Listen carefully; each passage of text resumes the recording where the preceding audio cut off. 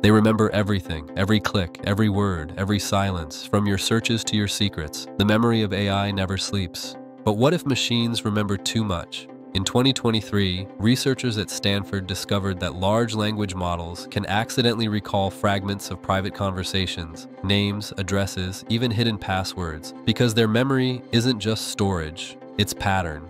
To fix this, scientists are teaching AI how to forget. It's called machine unlearning, a process that erases specific data from an AI's mind without breaking the rest of what it knows. It's like deleting a memory from a human brain, but leaving the intelligence intact. Sounds simple, it's not. Once knowledge spreads across billions of connections, how do you remove just one thought? Researchers at Google DeepMind call it the erasure problem. Delete too much, and the AI loses context.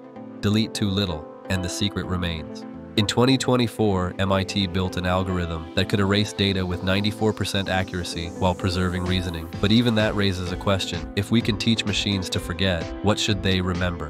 Because every memory in AI carries a fingerprint of us, our biases, our desires, our mistakes. When AI remembers our world, it also learns our flaws. And when it forgets, it may forget who we are. Imagine a future where AI chooses which memories to keep, erasing wars, tragedies, pain to protect us from ourselves.